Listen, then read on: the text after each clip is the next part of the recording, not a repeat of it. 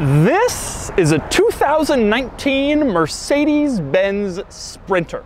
But while you can go down to your local Mercedes-Benz dealership and buy a brand new Sprinter with prices starting from just $35,000, this one is more expensive.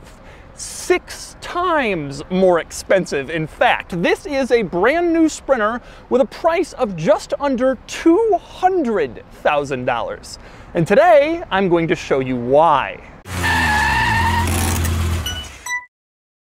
I've borrowed this Sprinter from CNC Motors, which is an exotic car dealership here in Southern California that has everything, and I mean everything, from exotic cars to luxury cars to muscle cars. And while I usually review exotic sports cars from CNC, they also have interesting stuff like this. They also have one of the craziest showrooms of any car dealer in the entire world. You can check them out by clicking the link in the description below. So let's go through a little overview of this Sprinter. Now, this started life as a normal 2019 Mercedes-Benz Sprinter passenger van, which is Mercedes' full-size van. But then things changed. It was heavily customized into an executive custom van with all sorts of interesting features and luxury and technology added to it for executives or parties or anyone else who wants to be chauffeured in a van and who appreciates the finer things in life.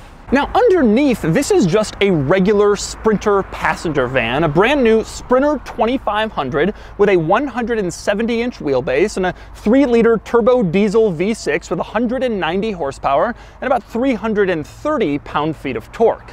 But it's what's on the inside that counts. So today, I'm going to take you on a tour of this Sprinter, and I'm going to show you all of the quirks and features of a $200,000 custom van. Then I'm going to get it out on the road and drive it, and then I'm going to give it a Doug score. And for more of my thoughts on the Sprinter, click the link below to visit autotrader.com/oversteer, where I've also compiled a list of the coolest 1980s and 1990s vans currently listed for sale on AutoTrader.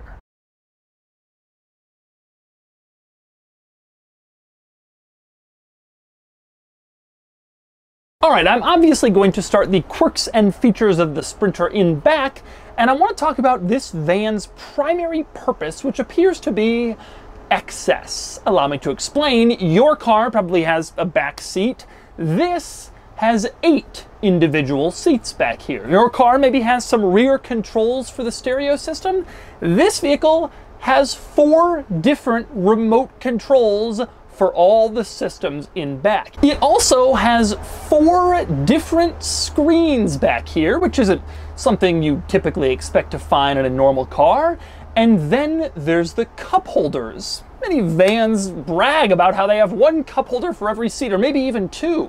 There are 25 different cup holders in the back of this Sprinter.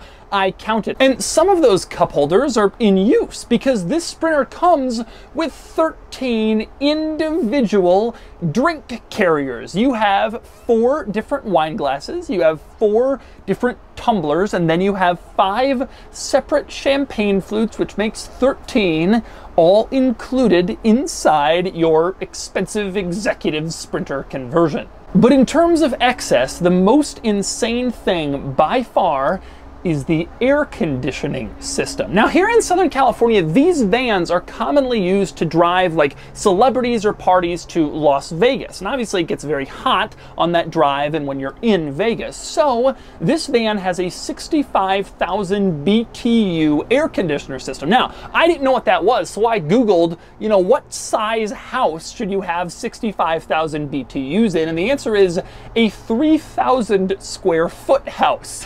Or you just have it in your Sprinter. Now, when you put this thing on full blast, you get cold within 3 minutes. The dealership told me that when you're driving through the desert or to Las Vegas in this van and it's 125 degrees outside, the air conditioner is designed to be able to keep it 65 degrees in here with no problem at all. And based on my experience turning it on today, that seems to be true. But anyway, let's start going through some of this stuff in a little bit more detail. Now, I mentioned there are 4 different screens in this interior. Well, one of them is right here. This is the primary screen that controls a lot of the systems inside this van. But of all the things it controls, probably my favorite is the partition. All right, let's say you're being chauffeured along in this van and you decide with your friends to maybe do something not quite so legal back here. Now, obviously you don't want the driver to know what you're doing, so you go into this screen to this little icon that says partition up,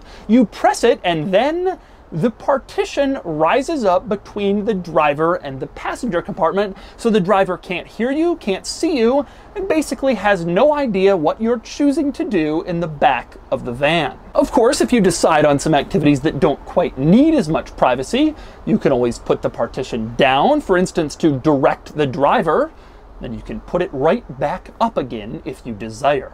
Now, another controllable item you will see on this screen is something called star lights. You're thinking, well, what is that? Well, if you look up, you can see that the headliner is like stars. It's like a dark sky with stars in it. Now, this is a feature that Rolls-Royce has offered in its vehicles for quite a while, but it is also included in this van, and you can use the screen to turn on the star lights. But things get far, far better than Rolls-Royce from there. That's because the star lights come with their own individual remote control that has 28 separate buttons on the remote. I am not making this up. You look at the remote and you can see you have all sorts of choices. You can turn the amount of color up or down. You can turn them off or on, adjust the brightness. You can even turn on the motor. And if you do that, then the starlights kind of cycle through various different lighting colors at their choosing. So it's not just a regular starlight ambiance, but instead it's kind of like a little light display in the Starlight headliner, thanks to your 28-button Starlight remote control. And speaking of lighting on the ceiling, it's worth noting that this particular van has 10 recessed lights in the ceiling, which is more than my living room. But that's what you get when you spend 200 G's on a van. Now, obviously, throughout this video, you've seen the various ambient lights around me, and that is yet another lighting item that you can choose and configure. It has its own little setting inside the screen, and you can pick from 10 different colors that you want the light to be. Or you can turn on light show and it will cycle through the lights. And there are actually 4 different levels of light show that will cycle through the lights fast or slow depending on what you want. Now, one of my favorite quirks about this is that one of the 10 colors you can select is black, which isn't a typical light color that you would expect, but when you pay $200,000 for a van, I guess they can make black lights. Now, you can also see there is a button down here that says music show, and I think that might coordinate your music and your lights, and then they blink when there's beats. I'm not really sure, but that's what it would seem like to me. You can press that button if you hook up music to the inside of your van. Now, next up, another interesting item with that screen, you can see it has a button that says Apple TV. And indeed, this van has 2 giant TV screens, one in the front, one in the back, and you can watch TV. But instead of watching regular old boring TV, you can even put on a YouTube video if you'd like.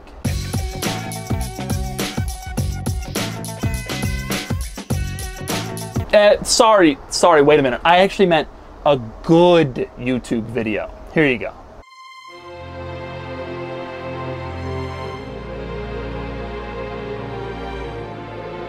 Anyway, I mentioned there are 4 separate remote controls back here. I already showed you one of them is for the Starlights, 2 more are for the TVs. One turns on the TVs and then the other one controls the Apple TV. The 4th remote, I don't know.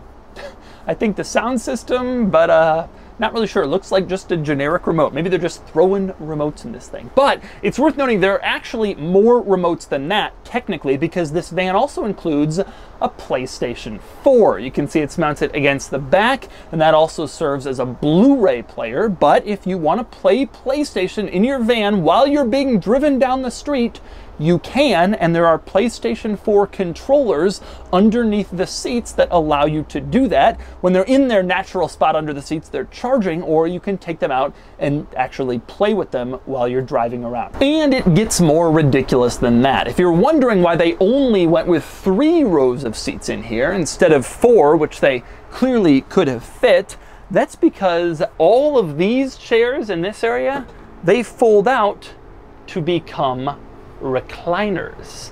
And then while you're driving down the road, you can just have your feet sticking up and you can sit here relaxing, watching my YouTube videos, drinking from your champagne if that's what you want to do. But if a recliner doesn't interest you, then you might be surprised to learn that the far back seat, the bench back there, can be transformed into a bed. If you pull out the headrests in the far back seat and then press this little button on the side, the back seat will actually fold completely flat and then it's a bed. Now, owing to the dimensions of this vehicle, it's not a tremendously wide bed, but you could kind of curl up on there, or you could use it as a dog bed or a bed for a child or something like that while you're driving down the street. Although I suspect that's not particularly safe.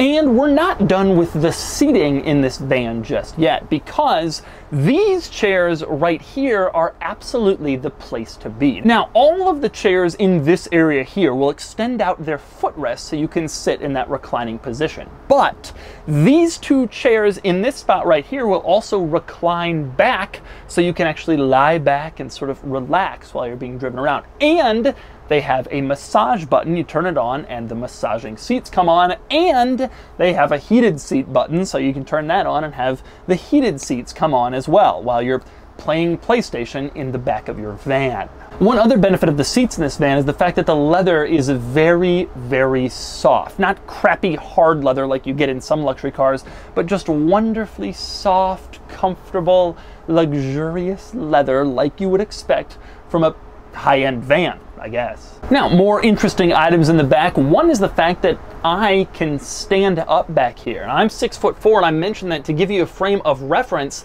I can completely stand up. My head does just touch the ceiling, but if you're 6 foot tall, 6'1", 6'2", you would have no problem fully standing up in the back of this thing, which is not something you can say about basically any other van. Now, next up, I want to move back to the cups and drinks situation in this van, and specifically, I want to talk about the fact that in this kind of bar area next to the champagne flutes, you also have an ice tray, so you can put a bottle of champagne on ice. And some of the cup holders in this van are actually not regular cup holders, but champagne bottle holders, so that you can transport your bottle and pour it into your champagne flute and store it here, and have a separate cup here, and there's just no end to the drink storage in this vehicle, so you can have a nice time while you're being driven down the road. Another interesting item in this van is the fact that there are rear ports everywhere for charging stuff. I counted 7 different USB ports back here if you want to charge your various devices. There's also 2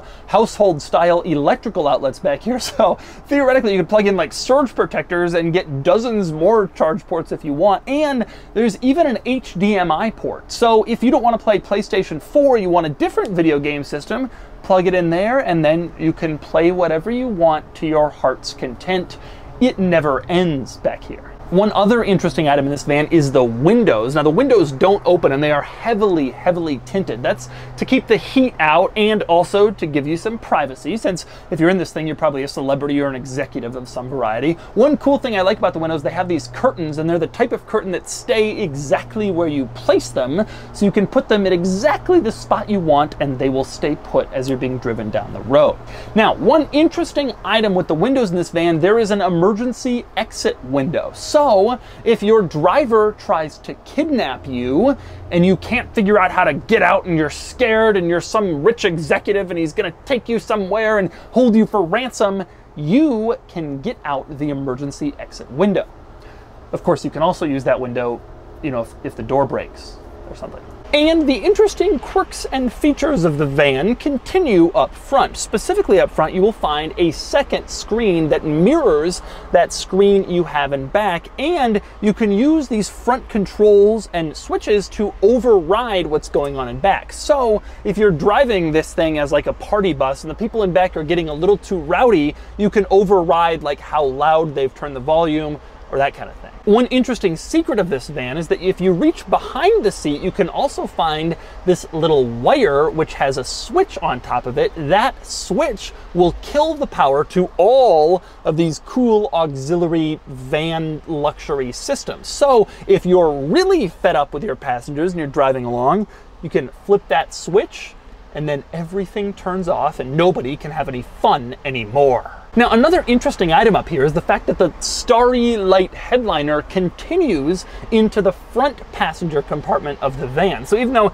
it's obviously designed for the rear passengers to enjoy, they're the ones spending the money, the driver also gets to see some nice starry light colors, and that will enhance the experience a little bit. Unfortunately, the driver will need a lot more than that starry headliner to enhance the driving experience, because this is a pretty stripped down version of the Sprinter. And you can see that the moment you look at the steering wheel, over on the right side there is a blank pad where controls would be for the infotainment system. There's also a row of blank switches behind the steering wheel to the right, and in the middle there are more blank switches than actual useful switches in the center control stack. More than that, also in the middle you have this plastic parking brake, and this has to be the cheapest, crappiest parking brake you will ever see on a $200,000 vehicle. You can clearly tell, if you spend some time in here, that all of the money was spent in the back. Now, two interesting placements of things in this van. One is the fuel door, which is strangely placed on the driver's side directly behind the driver's front door. And if you open the driver's door, then you can gain access to the fuel door. That may seem like an odd spot, and it is, but the reason they put it there is because they sell versions of the Sprinter that you can make into like pickup trucks or ambulances, and that would require like moving the fuel door and fuel tank every time you customize the Sprinter into a different body style. But by putting the fuel door right by the driver's door, that part of the van won't change no matter how you customize the rear of the van, and so it's always there. Unfortunately, it makes gas stations rather difficult because basically you have to get out with the pump right next to you in order to fill up, and your door doesn't always have clearance. Not the best placement, but it's what they had to do. Now, another interesting placement in this van is the backup camera, which is in the rear view mirror. So when you're backing up this massive van, all you have is this tiny little camera mounted in the rear view mirror. But at least it's relatively high resolution, and at least it has a backup camera, which is absolutely essential because there's a TV where the back window is, and so this van doesn't really have any rear window. And of course, if the partition is up, you can't even see that far back. So you absolutely need a camera if you want to try to maneuver this thing. Now, next up, you might be wondering, given all that stuff that's inside this van, exactly what is in the back? I was certainly wondering, and the answer is, you open it up and you find that, well, really not much is back here. There is so much stuff in the passenger compartment that they basically bring it almost all the way to the end of the van. So back here you have sort of the back of that TV that's facing the passenger compartment. With that said, there are a couple of interesting things back here, namely the fact that there is a little bit of storage back here underneath this area in back, and between the back of the TV and the doors, there's about 6-8 inches where you can put stuff if you absolutely have to get more storage in your van. Now, one thing I love back here is that there is a latch to get out if you get stuck in this compartment. Can you imagine what a nightmare it would be if you got stuck in this windowless compartment that's only 6 inches wide? That is kind of a rather scary thought. Now, one other thing I've always liked about the Sprinter, if you close the door, you can see the Mercedes-Benz logo does not close with the door. Instead, it only closes with the outer door, so you always know which door to close first, because that's the one that doesn't have the Mercedes-Benz logo on it. I think that is a nifty little solution, and it keeps the Mercedes-Benz logo right in the middle when people are behind you. And finally, we move under the hood of the giant Sprinter. You got 10 leather seats, 25 cup holders, 4 screens, all that massive space, and it's powered by a 190 horsepower diesel V6. Now, granted, it has 330 pound-feet of torque, but still, I suspect this thing won't be winning any awards for its performance. And so those are the quirks and features of the Sprinter. Now it's time to get it out on the road and see how it drives. All right, driving the giant Sprinter. And you can see the colors are going behind me. They're in mix mode, which means that the bottom and the top can be a little bit different as they cycle through. The first impression you get when you drive in this thing is that it's massive, which of course it is. It really feels like an RV because you're really far forward, so you're basically at the front of the vehicle. and it's just huge, and it has the driving dynamics of an RV and the seating position of an RV. And some would argue that's because it is an RV. I mean, they use these frequently as kind of the base car for a lot of RV, you know, weekend van type projects. Wow, surprisingly a little bit quicker than I was expecting. I figured it'd be really, really slow, and it's slow, but it's not really, really slow. It's better than I thought it would be. It's enough that, I mean, you're not looking for a performance experience from this vehicle. It's enough that you can just drive it and do whatever you need to, carry people around and back. There's nothing that is going on up here that's really particularly exciting or interesting. You do have a very tall driving position, which is nice and useful. And now, the funny thing is the driver can control that too. So not just the backseat passengers, if they want to keep the driver out, but if the driver just gets annoyed, the driver can be like, see ya, I'm done with you. Truthfully, this drives like a big van. You got a big van seating position. Honestly, what it feels like, I've driven a bunch of cargo vans over the years, and it feels pretty similar to that, frankly. And then you look in the back and there's crazy leather seats and colors changing and all that stuff.